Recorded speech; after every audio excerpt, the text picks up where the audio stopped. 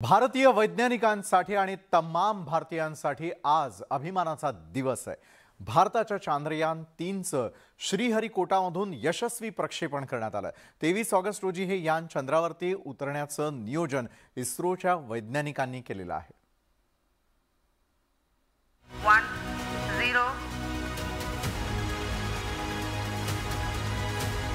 +5 seconds. Liftoff normal. Here we have a majestic liftoff of LVM-3 M4 rocket carrying India's prestigious Chandrayaan 3 spacecraft. P2 tracking. 142 कोटी भारतीयांच्या चेहऱ्यावर आनंद आणणारा हा क्षण। गेल्या अनेक वर्षांपासून इस्रोचे शास्त्रज्ञ ज्या मोहिमेच्या यशस्वीतेसाठी दिवस रात्र काम करत होते, तो क्षण शुक्रवारी दुपारी 2:35 आला।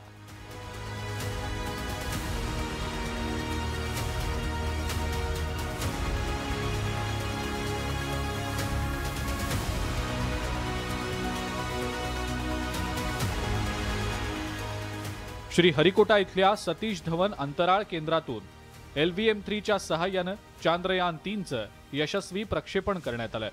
प्रक्षेपणानंतर चांद्रयान 3चे पेलोड वेगळे झाले।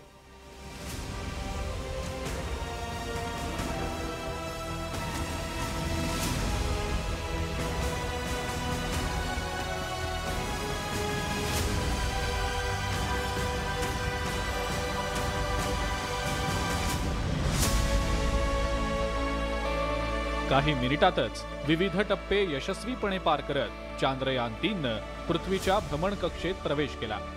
चांद्रयान 3 पृथ्वीच्या भ्रमणकक्षेत प्रविष्ट झाल्यानंतर इस्रोच्या वैज्ञानिकांनी जोरदार जल्लोष केला। इस्रोच्या प्रक्षेपकानं रॉकेटनं LVM-3नं कामगिरी चोख बजावली आहे। पृथ्वीभोवतीच्या कक्षेत चांद्रयान 3 पोहोचलं असून चांद्रयान 3नं चंद्राच्या दिशेने त्याचा प्रवास सुरू केल्याचं इस्रोच्या शास्त्रज्ञांनी स्पष्ट केलं। All the blessings in the form of this success, which was the penance by the ISRO family for last 73 days, and my prayerful pranams for the successful continuous operations of the Chandrayaan spacecraft for its safe and soft landing on lunar surface and further experiments. Thank you. Jai Hind. 5 August 2023ला Chandrayaan 3 चंद्राच्या भ्रमणकक्षेत दाखल होईल। त्यानंतर 23 किंवा 24 ऑगस्टला प्रपोल्जन मॉड्यूलपासून ते विलग केलं जाईल आणि लँडर चंद्रावर निश्चित केलेल्या ठिकाणाकडे टप्प्याटप्प्यानं उतरण्याची प्रक्रिया पार पाडली जाणार आहे। चंद्राच्या पृष्ठभागावर सुरक्षित आणि अलगद यान उतरवण्याचा प्रयोग यशस्वी करणं हे चांद्रयान 3 या मोहिमेचं मुख्य उद्दिष्ट आहे।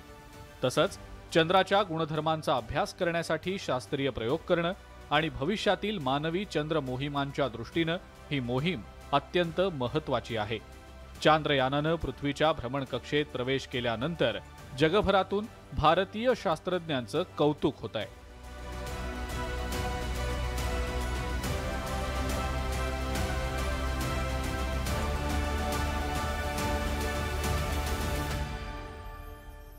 It is indeed a moment of glory for India and a moment of destiny for all of us over here at Sriharikota who are a part of the history in making.